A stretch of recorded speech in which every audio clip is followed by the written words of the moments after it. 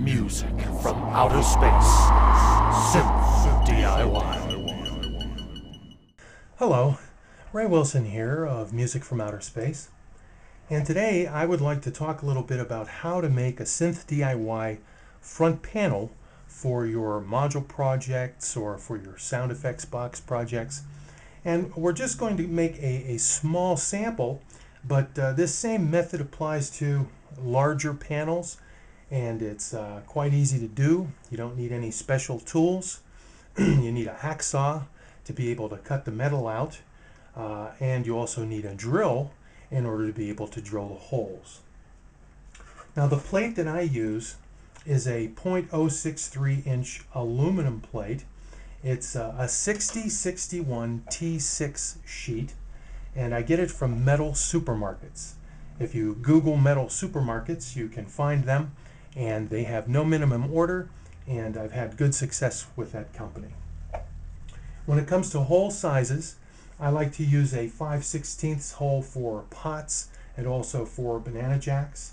I use a 1/4 inch hole for the mini toggle switches that I buy, and then I use a 3/8 inch hole for the 1/4 inch jacks that I use on my panels.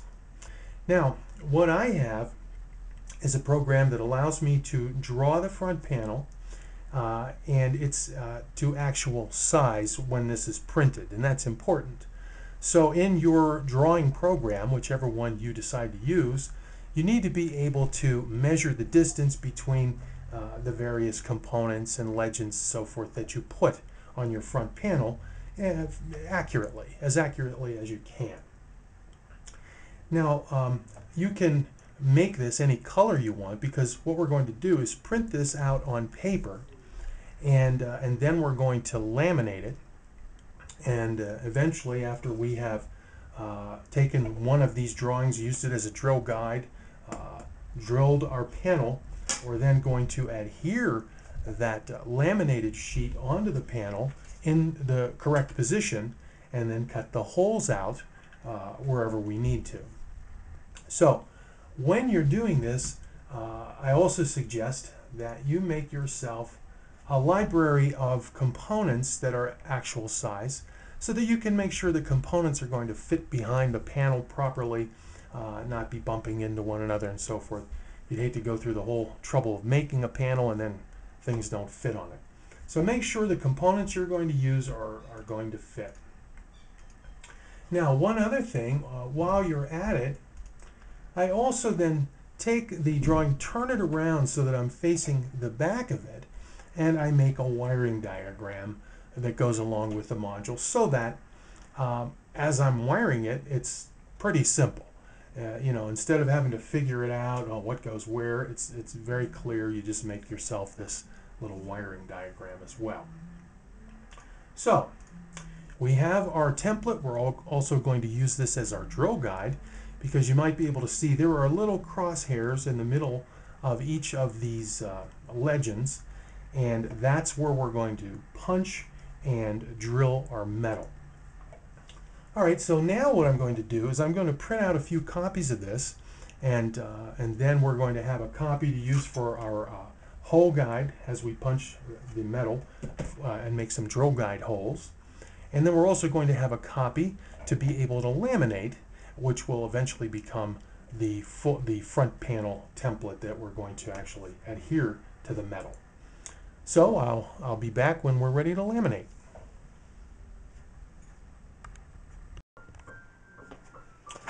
All right, we've printed out a few copies of our artwork, and as I said, it prints to size, so it's really the size that I need it to be. Now, as you can see, the laminator is ready to go. We're using a 5mm sleeve, so we set it to the appropriate temperature, and we're going to put it into this little carrier sleeve. It prevents it from damaging the material, and we go ahead and feed it into the laminator. Okay, I'm going to make sure you pull it out of there so that the end doesn't continue to sit in the laminator and heat up. So we can turn that off. We're finished with that. And there we have it. So you can see in the beginning this material is a little milky, but once you run it through the laminator, it's nice and clear. And that's a real nice finish. That'll be waterproof, and it'll adhere to the front panel with some contact cement. All right, well, that's that. Now we're going to cut it out. I'll show you how we do that. Alrighty, to cut the design out, we just use this simple little paper cutter. This is a Swingline brand. There's a lot of different companies. I believe X-Acto makes one of these. And you want to line it up nice on your lines, and then you just go right ahead and slice it. The other side. And last but not least, okay, and there we have it. That is going to be our little thing, our little front template that we're going to adhere to our metal after we drill it. Now we're going to go out, use our other drawing as a drill guide, punch our holes, and get ready to drill. All right, I didn't mention this before, but we also want to cut out the one that we're going to use for the drill guide. So I'm going to go ahead and do that real quick. And lastly, now we're going to go out in the shop, find ourselves a piece of metal, and get it done. Well, I'm out in the garage now, and lo and behold, looking through my junk pile, I find the perfect piece of metal for this. As that fits on there nicely, we're going to cut this out so that it fits just right. But that's exactly what we're going to do. So I'll show you a little bit about cutting it out, but I'm not going to bore you with the time it takes to do that. So I'll come back when I'm ready to cut. When I'm making cuts that are long like this, and this metal is a little tough for shears, so I go with a hacksaw. I clamp it down really well close to the edge of the table so that it doesn't bend very much here, and I can saw it quite nicely. So we have it clamped, and we're going to go ahead and start cutting. I always draw my lines so I can cut to the side of the line, not right down through the middle of the line. Okay, we're just about through this. Let's finish up the cut. Now we're going to move it so we can make the other cut. All right, we're set up for our other cut now. We're going to go ahead and start that. All right, we're just about done with this one. There we go. And we unclamp it. And there's our piece. Now I'm going to just take and throw this onto the belt sander to just kind of clean up the edges. All right, we're done. We have our aluminum piece all ready to go. Now we're going to go on to marking where our holes are going to go by using our cutout piece that we have the crosshairs on. All right, so what our next step was to take that paper template that has our crosshairs and tape it directly to the metal that's going to become your front panel, and do it as squarely as possible. The more care you take in cutting out your metal, cutting out your templates and so forth, the more accurate the whole project is going to be. All right, so now what we're going to do is we're going to take a center punch. I've sharpened this up a little bit just for this purpose, and we're going to go ahead and we're going to punch our drill holes, or our drill guide holes now. Okay, and again, you want to try to get them as exactly on those crosshairs as you can.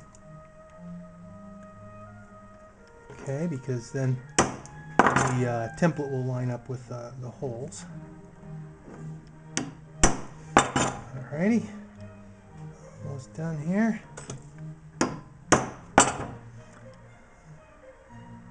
Okay, and then a thing to remember, I'm going to drill the mount holes for this a little later. Alright, there we go. So now we've got our pilot holes for drilling. And so our drill doesn't stray around when we're trying to go through here. And at this point, we can go ahead and remove the template. Just go ahead and take it off. Okay, and as you can see, I don't know if you can see that, you see the little pilot holes that we have. That's where we're going to go ahead and drill now. And all of these holes are 5/16 inch, which is nice. So I'm going to go ahead to the drill press now. Music from outer space. Synth DIY.